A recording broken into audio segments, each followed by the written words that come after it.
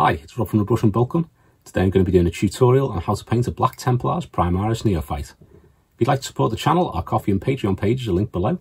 Now on to the video. The first colour we're going to use is Citadel Cadian Fleshtone. I'm going to paint this onto his face and his arms as well. Really like these neophyte figures, they're basically just larger scouts. I'll put up a size comparison picture if anyone wants to see one of those on Instagram. But their armour is pretty much the same as the old Scouts' armour. Just a few differences to make them more in line with the Primaris, but they are really nice miniatures.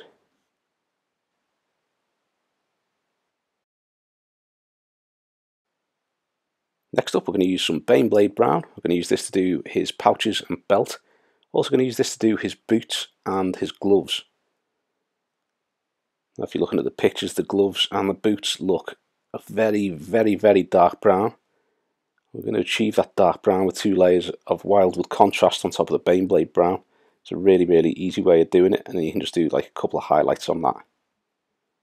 But if you do that Wildwood over the Baneblade brown, it does give you that nice deep brown with the second coat. It gives you that kind of leathery shine. This here is Citadel Rakarth flesh. I'm going to paint the tabard with this. You've got the little bit that comes down almost like a loincloth at the front there. Then you've also got a little bit that comes down from underneath the chest plate. You can see a little bit of it between the legs there, but not too much that I'm going to worry about painting that off too well. Once you've got that on there, you want to make sure that's a nice smooth coat. Then we can move on to the next colour. Now we're going to use some Citadel Mephiston Red. Use this to do the casings of the weapons. So on the chainsword and the bolt pistol there.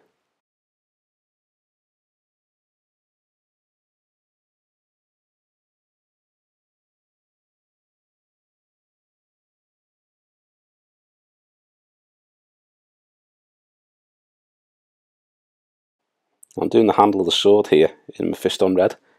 We're going to be painting that up with Khorne Red a little bit later on, and that's just to save a section of paint in there, because it won't make that much difference once we've shaded it. So next up we're going to use Citadel Retributor armour. I'm going to use this to do the Aquila on his chest, and also the skull at the end of his chainsword.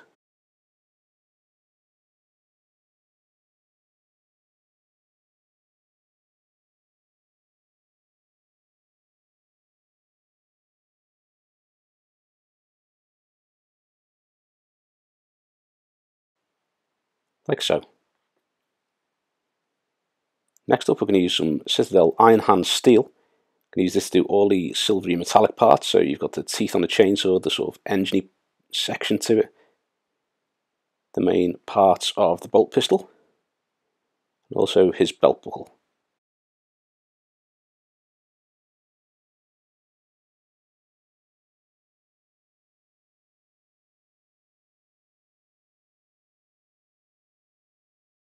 Picked up one of the Black Templars sets to paint up for the channel. So there's likely to be quite a few Black Templars videos coming soon. I'm now going to use some Vallejo White to paint up the shoulder pads. I'm going to try and get this as smooth as possible, so white usually is a bit streaky, and if you sprayed the miniature black like I have, then you will find that you have to put a couple of layers on there, but that's not too much of an issue. Just paint one on, leave it to dry, and then repaint it again once it's completely dry, and you should have a pretty decent coat. If you try and paint over it when it's not fully dry, you'll end up with some nice streaks, but leaving that to dry you can get rid of them too.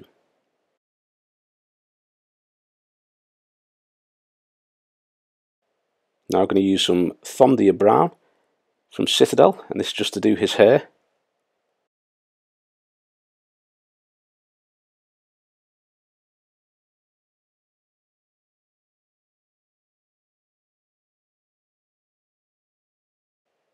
Like so. Now using Citadel Apothecary White to paint up those shoulders. Funny, I posted up some pictures of this one on the Patreon last night. Jono commenting that he had a similar haircut when he was younger. It made me laugh because I also had an incredibly similar haircut to this guy when I was younger.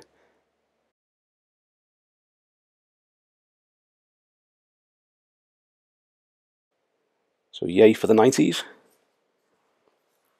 Next up, we're going to use some Citadel Contrast Wildwood. We're going to use this to paint up his gloves and also his boots. Now there is sections of armour on his boots. I'm not too concerned about getting the Wildwood over those, because when we come to repaint the black a little bit later on, just to make sure we haven't gone over that, we'll repaint those armour sections then. So it doesn't matter if you let the Wildwood go over there, or you've painted Baneblade brown over those armour pieces on the boots of the gloves, because we will be touching them up later.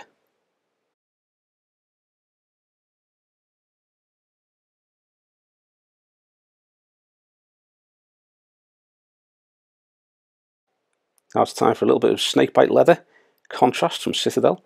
This is to paint the belt and also the pouches which are going around his waist. The headphone cable has just been attacked by a kitten at the moment.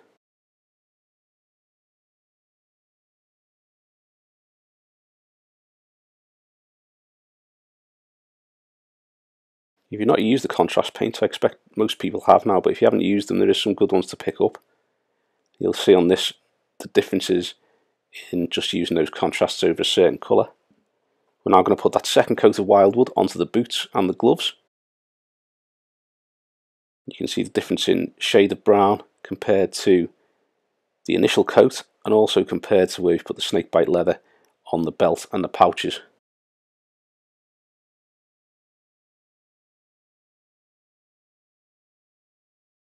They are very, very handy paints indeed. Contrasts, I'm very impressed with them.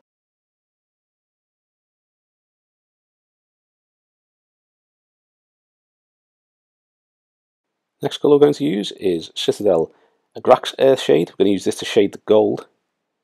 So you've got that Aquila on the chest and the skull at the end of the chainsword, like the pommel.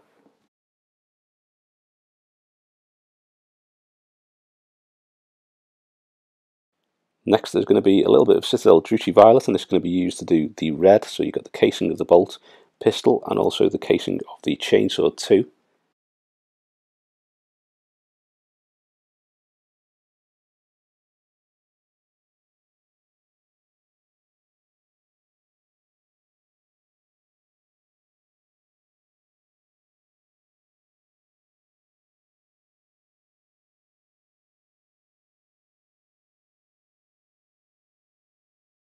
If you wanted to, you could use Carroburg Crimson if you didn't want as darker shading on these weapons. I'm going to use a little bit of Reichland Fleshtone on his face and arms.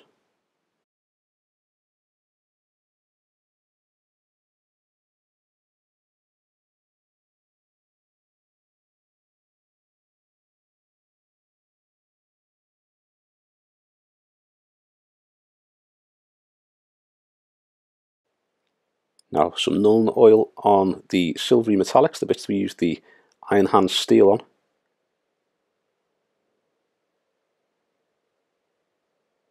Once you've painted all these shades on, I think it really does give a good impression of where all the details are on the miniature. So it makes them all stand out really nicely. So when you're bringing those colours back out with the highlights and the base colours, you really can get some nice effects when you're using the shades.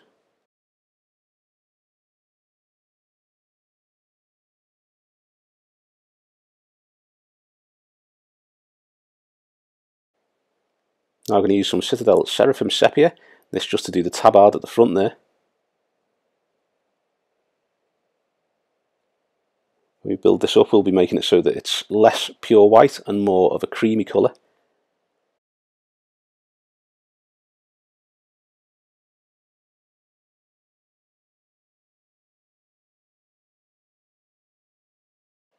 Now we're going to go back to the Mephiston Red. We're going to start adding colours to the casing on the chainsword and the bolt pistol. So when you're reapplying this, you want to leave the shade in the recesses. Mainly apply the colour back to the areas that will be getting a lot more light than the rest. Now because the side of this chainsword is actually quite wide, what I'm doing is I'm painting about 2/3 of the way down it with the Mephiston Red, leaving some of the shade there then doing a little thin edge of Mephiston Red at the bottom there, so you've got a little bit of that shade in the middle. We'll tweak that up so it looks less bold a little bit later. I'm going to use some Citadel Evil Sunz Scarlet. I'm going to do about 50% of the area that we did on the Mephiston Red there.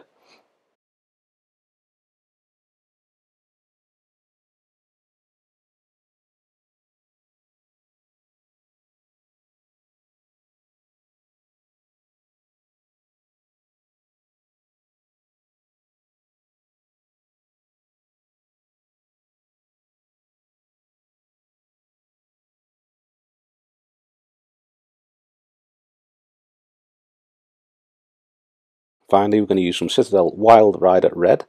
We are going to highlight the bolt pistol and the chainsword with this. So think about where the light's coming from. Highlight those top edges and some of the side edges just to give it that nice standout look. The finger's currently looking like I'm a heavy smoker. I'm not. I just had a bit of an incident with the snakebite leather pot, where I shook the snakebite leather pot and the lid wasn't on properly and it just went absolutely everywhere and covered my hands. I'm going to work on his face using Cadian Fleshtone, also using this on his arms, so you want to be picking out the details on the arms and the face, and doing some light striations on the muscles as well to show which way they go.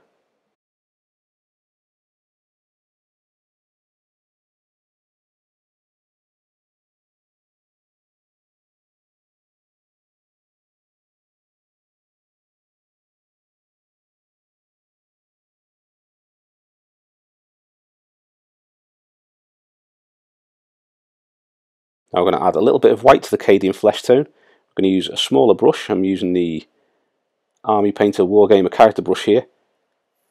We're picking out all those details, adding some thinner striations and highlighting about 50% of the area that we used for the Cadian Fleshtone.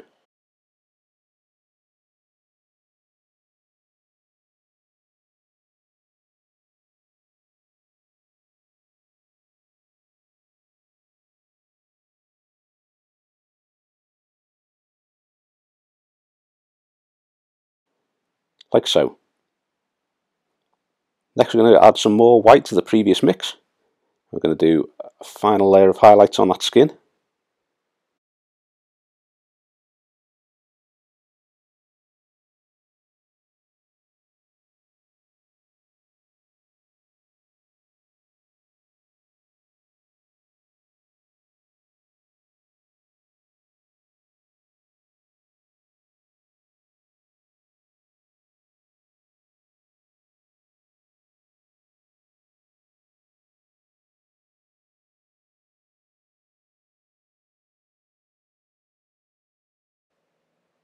I'm going to use a little spot of white to do his eyes.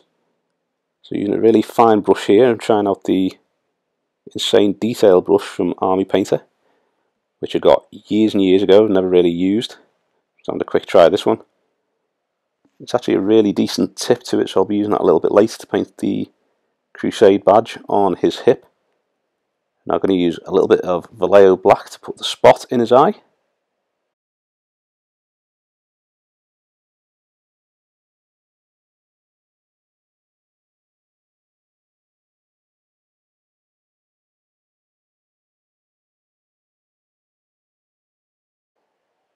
I'm going to use a tiny little spot of Carroburg Crimson just to colour his lips, and just put a little tiny bit around his eyes. That will shade it and give it that slightly darker palette to the rest of the skin.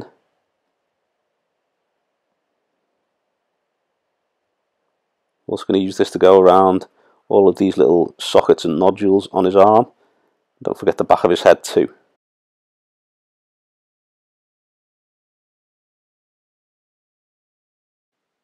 Next we're going to use some Citadel Khorne Red. I'm going to use this to paint the little raised sections on the grip of his chainsword. Can't really see too much on this one. Just add a little bit to that. We're then going to highlight this with Citadel Wazdakka Red. So you're covering about half the area again, mainly at the top of the grip.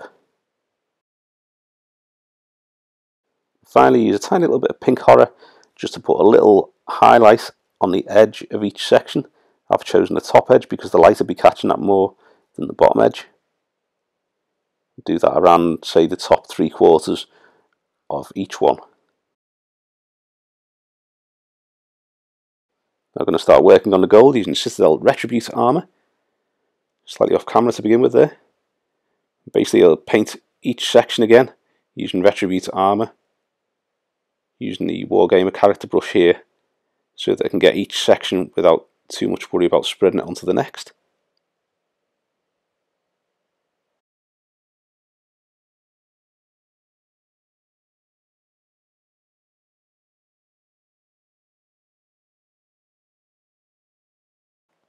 Like so.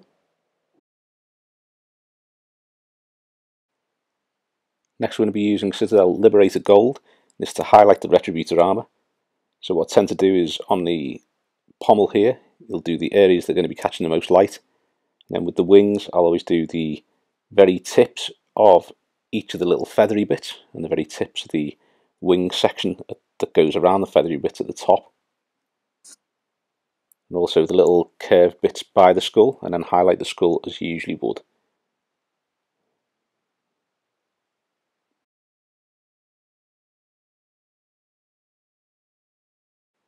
Now I'm going to mix a little bit of Vallejo Model Air Chrome with the Liberator Gold.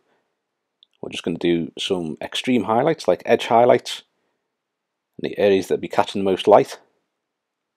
Now on these feathery sections, you're going to be doing the very, very tips of them.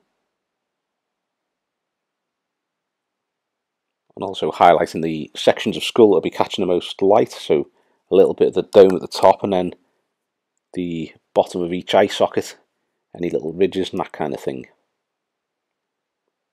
I'm going to go briefly back onto the metallic, so we're going to use the Iron Hand Steel again. I'm just going to lightly go over these to give them a bit more shine, so that you've got the shade in the recesses and the shine on each of the sections. It doesn't have to be 100% accurate, because it's going to be a little bit gritty, a little bit grimy maybe. I'm going to try and leave a few bits of that shade in place. Next up, Citadel Balor Brown. I'm going to use this to highlight the belt and the pouches. So going along the horizontal edges at the top and the bottom of the belt, you want to be doing vertical strokes to give that a rough, scuffed look. And the same on the pouches too. Any vertical edges, you want to be doing horizontal strokes, and any horizontal edges, you want to be doing vertical strokes. Just so that you can make sure it gives that rough edge, you're not just got a straight area, because that won't give it that same scuffed look. Next up, Citadel Rakarth Flesh, mixed with a little bit of Balor Brown to lighten it up. Now we're just going to do another highlight on the leather sections once more.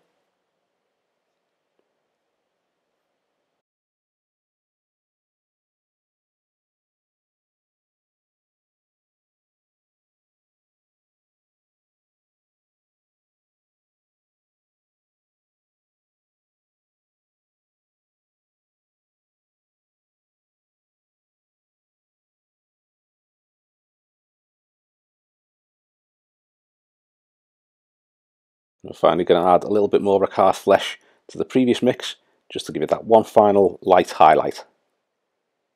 Carrying on doing the same method of brush strokes, but getting smaller and smaller, just so it maintains that rough edges to each of the scuffs.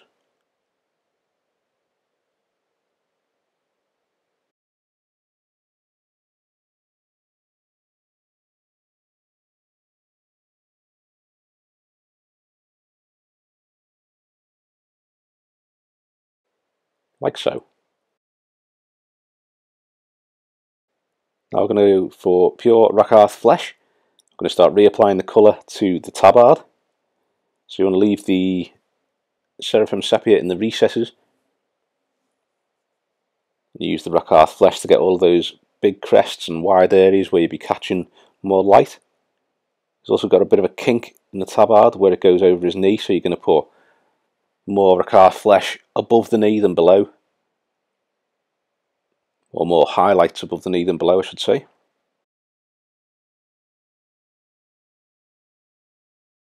Now I'm going to add some white to the Rakarth flesh. We're just going to start highlighting the tabard.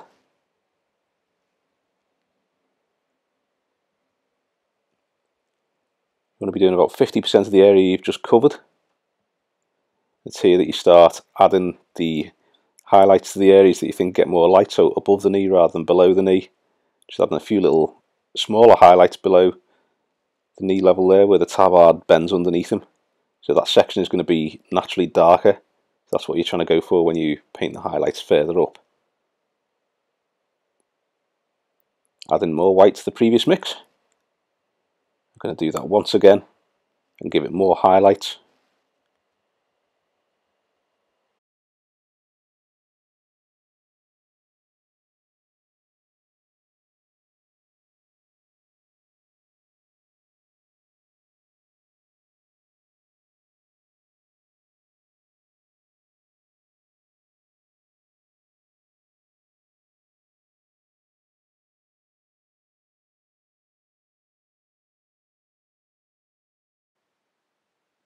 The final highlight, we're going to add a little bit more white to the previous mix and just bring that tabard up to a nice light colour on the edges of the crests and this kind of section above the knee here.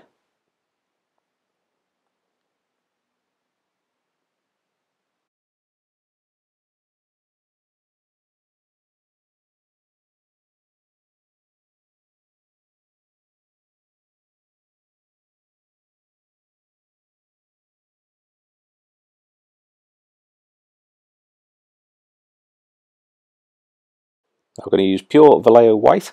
This is going to be to do the shoulder pads. So where we've shaded these shoulder pads, you want to leave the Apothecary White in a thin layer around the edges of the Black Templars badge on the shoulder there. But only doing the sections which will be catching the most light, so you're probably doing about the top half of this pauldron. And you can leave the sections underneath where it has the Apothecary White shade, as it wouldn't be getting that much light. Now I'm going to start reapplying the black, so you can do this on the crosses on the shoulders, also his armour and his trousers, and you can actually go onto the armour plates on the boots now as well if you want to. This is where you start putting the colour back onto all of the black to make sure we haven't got any of those other colours on it.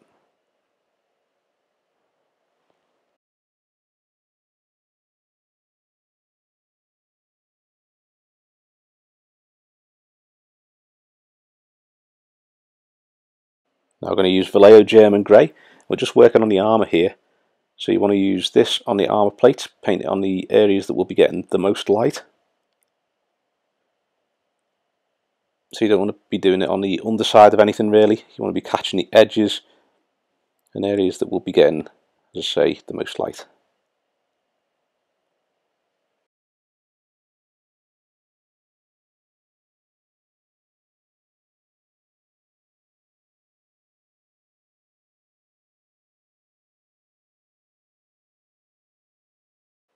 Now I'm going to use Citadel Mechanicus Standard Grey. We're just going to do some edge highlights, mainly on the top edges of everything. It's just to make those stand out, so you've got like the knee pads, you've got the little bolts on the knee pads, the armour plates on the boots, and the carapace armour on his torso, that kind of thing. Plenty of details on the back of that carapace armour as well, so you can get some nice top highlights on there, make them all stand out.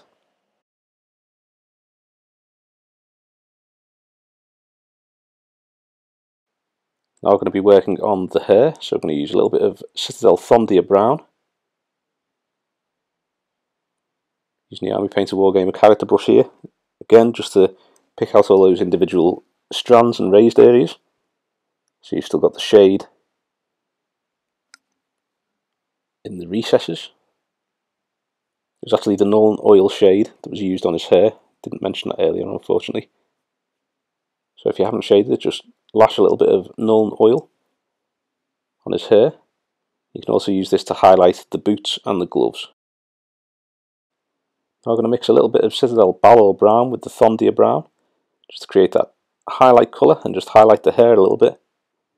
I'm also going to use this to highlight the boots and the gloves, just to bring out the details on those.